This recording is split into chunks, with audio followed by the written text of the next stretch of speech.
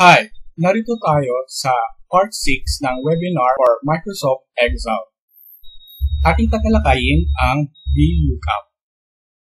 Ang VLOOKUP ay isang function kung saan nais natin mag-appear ang isang value based doon sa ating criteria o condition. Ito ang structure ng VLOOKUP function. Meron siyang apat na part. First part ay ang lookup value. Second part, table array. Third part is column index number. And the fourth part is range lookup. Magbibigay tayo ng example, mag-illustrate tayo kung ano ang VLOOKUP.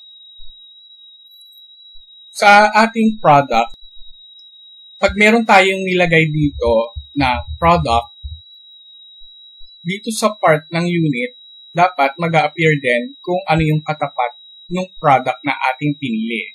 Halimbawa, fast catch. Pag merong nag-appear ng fast catch dito, dapat mag-a-appear yung unit na 36. So, gagamitin natin ang VLOOKUP.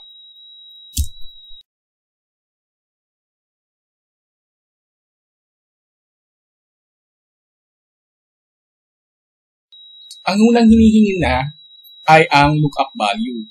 So, ang lookup value natin ay nasa taas, yung product.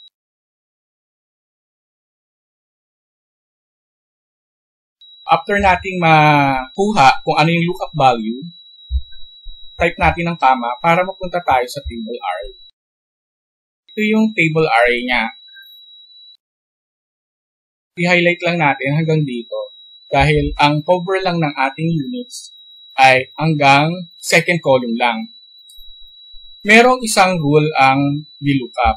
Ang rule ng VLOOKUP ay dapat ang kanyang lookup value ay nasa first column ng table array. Hindi siya pwedeng nasa gitna or nasa huli. Lagi siyang nasa unahang column. Dito, in-highlight ko lang itong dalawang column. Tama, column index. So, pangalawang column yung unit. So, number 2. True or false. Gusto natin exact match. So, false.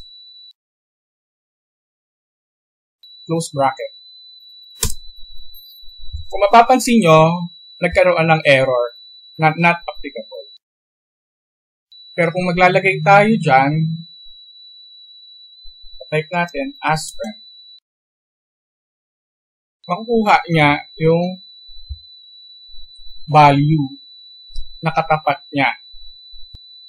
Sunset. Kung matama, yung kung saan katapat niya yung value na criteria natin.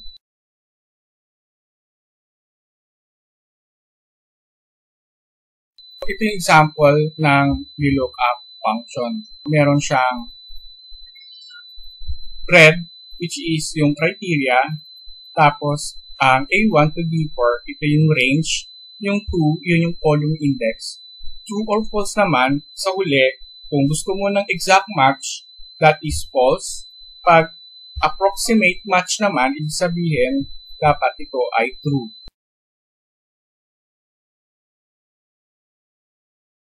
Dropdown list. Ngayon, ituturo na rin natin kung paano gumawa ng listahan na merong dropdown sa isang cell. Para magawa ito, pupunta tayo sa ribbon ng data at under ng data tool, hanapin natin ang data validation. Yung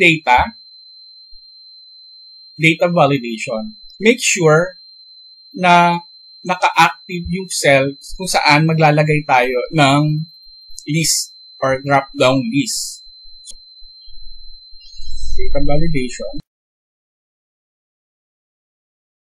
From allow, dun sa setting, allow, hanapin natin yung list. Tapos, mag-a-appear na dito sa baba yung range na kailangan natin. I-click ko ito, then, mag-highlight tayo kung anong list ang hanapin natin. Ito. So, So, ito yung gusto nating makitang listahan doon sa cell. I-click ko ulit ito para bumalik tayo sa dialog box ng data validation and click OK. Makikita na natin na merong icon or para indication na merong drop-down list. Pag umalis tayo sa cell na yan, hindi natin siya makikita. Pwede na tayong mamili kung ano yung nasa listahan. So, try natin lahat na.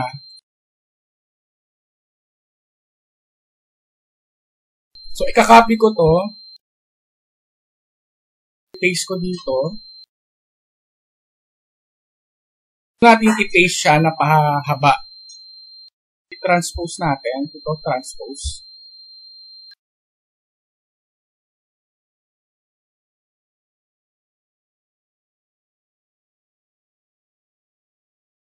Gagawin natin, magkakaroon siya ng figure base sa kung ano yung napipili nating product. So, gagamitin natin yung VLOOKUP function. Kanina, ito yung ginamit natin. Hindi na natin kailangan mag-create ulit, no? Pwede natin siyang i-drag. I-drag natin ito, ikan ito, dahil ang ating range ay limited lang sa dalawa, gusto natin i-extend hanggang net revenue. So, i-double click natin to para makita natin yung formula. Extend natin.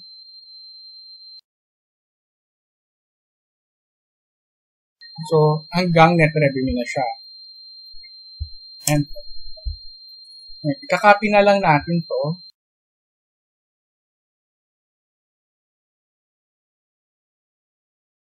Pababa.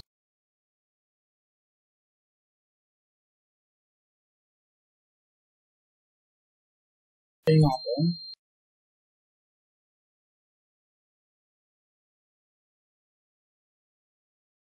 I-paste natin isa-isa.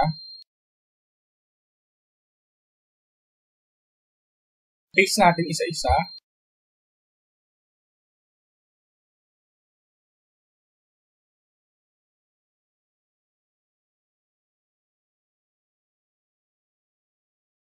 Okay.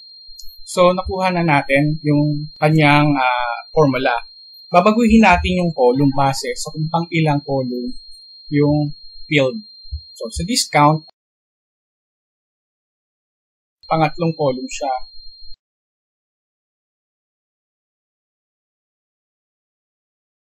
Enter. Pang-apat naman, si price. Pang-lima, yung type.